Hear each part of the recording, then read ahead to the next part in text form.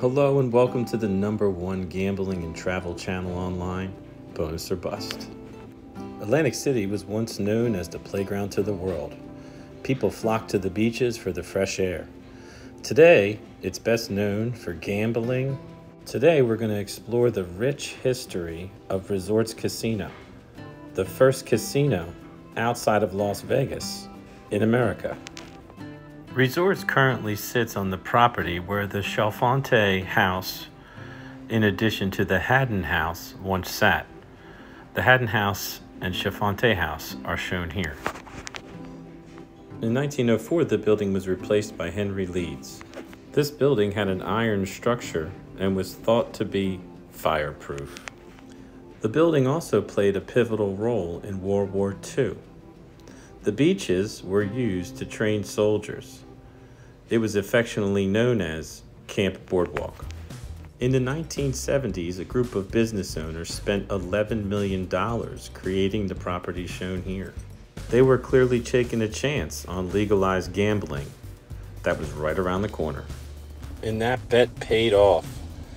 Here it is. In May of 1978, Resorts opened as the first casino outside of Las Vegas in America. And people flocked there. The lines were out the door. People were waiting hours to play slot machines. In the 1980s, it hosted lots of sporting events, even Mike Tyson. Most recently, the Rendezvous Tower was added. Construction began on this tower in 2002. It opened in 2004. It has 357 rooms and 42 suites. And as you can see, it has an Art Deco design. And it's no surprise that Resorts is still a great place to stay and play in Atlantic City. This place has lots of gaming.